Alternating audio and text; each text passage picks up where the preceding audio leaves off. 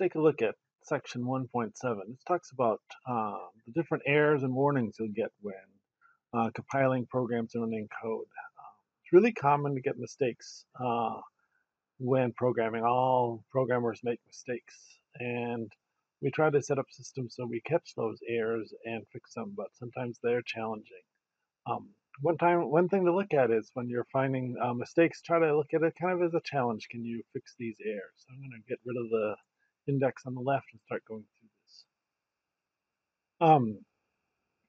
So again, compilers that translate code into machine language are very picky and want things a certain way. They'll try to give you nice warnings when they find an error. So like, for example, here we've got a system.out.print statement.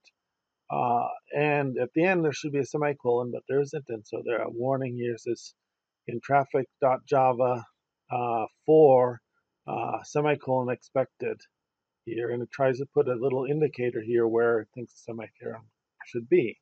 So that's relatively helpful, but that's not always the case.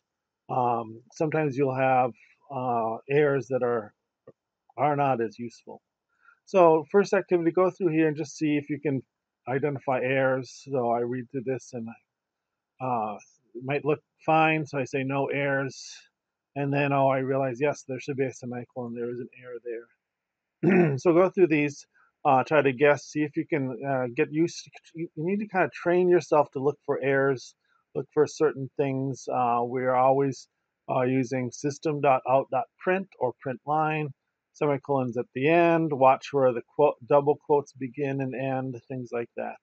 Parentheses around this. So see if you can catch these errors. It's good practice. Try to see if you can grab these errors. Okay, and here's another activity you can do. Again, it's just good practice to look for errors. So look at each statement in quotes. It's in a little dotted box. And see if you see an error in that statement. If so, click on it. So it says int triangle. And again, no semicolon, so I'm clicking on that. And it should tell me statement is missing a semicolon, yes. And then try these other ones. Now this one isn't the syntax error. This is all correct. See if you can go through these, click on them, and see if you can spot, do some more practice looking for syntax errors. Then we talk about some examples of compiling and errors that are harder to predict, misleading error statements and things like that. So like here that's suggesting maybe you need a semicolon in here, but really you're missing parentheses. So don't just blindly do whatever the compiler suggests. It's only right about half the time, unfortunately. Now, one thing you may want to do, now this is some examples of this, but we're going to be using the BlueJ compiler. So we can look at some of these examples in the BlueJ compiler and see what errors they have. So if you open up the chapter 1 project in BlueJ, I've copied and pasted a number of these examples. So this traffic example that's over here, this traffic class is actually here. And you can see there's a little exclamation point saying that BlueJ thinks there's an error in it. So if I open this up and hit compile, it'll highlight the statement, put a little red dot here, and again, it's saying semicolon expected here. This is actually the first one. Comes from this first example. So it's very similar to what the error message here is, but slightly different. Now, if I change this, and this is not bad to do, sometimes just introduce different errors and see what kind of compiling errors you'll get for your work. So now if I switch this around and simply get rid of the parentheses, what is the error I get? So try to compile that again. And it gets a not a statement error here. So again, not that helpful of a state of error, but it does give me a different error than you would expect for this. So compile that, and then hopefully you'll get this to class compiled, no syntax errors. Then when I go back to BlueJ, should show it compiled, so an empty box, as long as I'm not clicked on it. And so we'll look at some of these other errors in just a sec. Again, you can go through here. It talks about why sometimes the compiler gives you an error at a later line. So the compiler will go through processing line by line, and it won't notice an error till later. And it won't actually display the error till maybe line 5, where the real error was earlier. So it is possible for errors to be in lines earlier, and sometimes even way up the start of a program. And the compiler won't give you an error until later. So don't always trust the line number. Uh, and it is not uncommon for it to be specifically the line right before. So if it says line 5, yeah, certainly look at line 4 also. And again, sometimes earlier. So again, more practice here. If compiler says a error exists on line 5, that line must have the error. So we know that it's false. So again, try to go through this review. Um, Now, sometimes you get a whole bunch of errors. Try focusing on the first error message and ignore the rest of the error messages. Um, Now, this is true of some compilers. So, example, in this beans in the jar example, when we run it, it's going to generate a whole bunch of errors. Here, there's an error when we declare this variable, and then everywhere we use that variable later on, there's a new error where it's having troubles understanding things. So you might get a whole sequence of errors. It's not uncommon for to see 100 errors sometimes, but we're using the BlueJ compiler, and that tends to show you just one error at the time because it's like such a common problem. Um, so if I do this beans in the jar example from the text and I hit compile, it's only going to show me the first error up here. It may not always be right. Like it says semicolon expected. We really need a equals in here. But again, it'll just go line by line and one error at a time. So with our compiler, it's not as much of a problem because BlueJ will only show you the top error that's getting. So go through this. I'll read through these examples, different syntax errors, and then we get into this logic errors. So sometimes your program will compile fine and run, but won't produce the right results.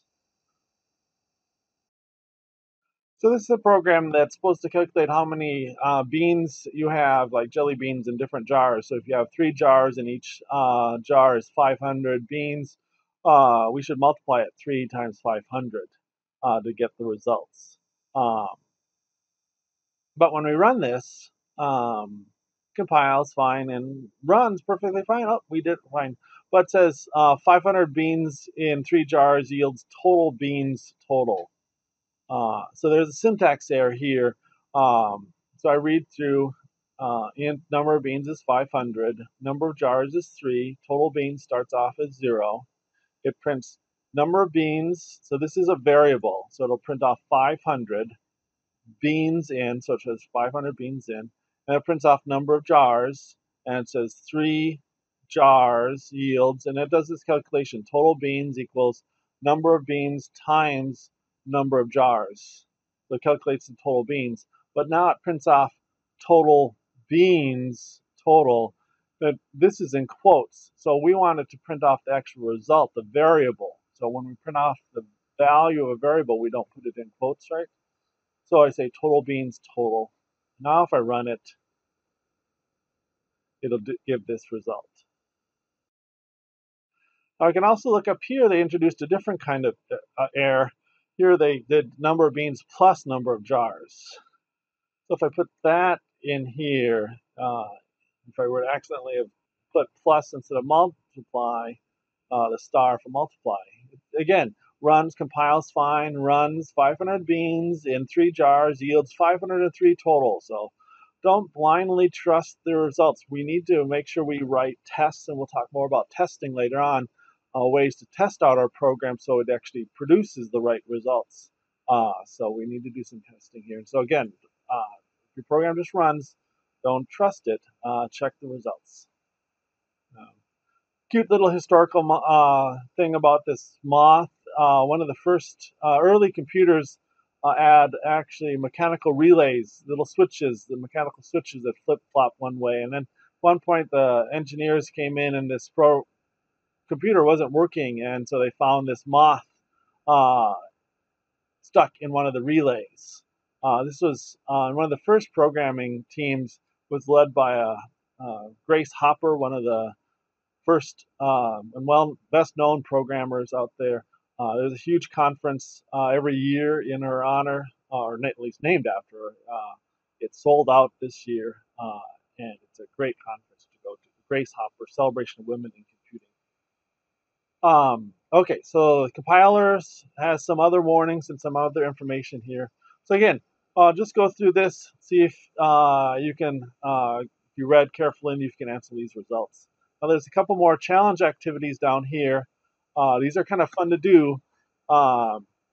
It says read these 4 statements and type them into your program down here. You can type them in, or you can just copy and paste them. I like the copy paste route here, and then try to compile them.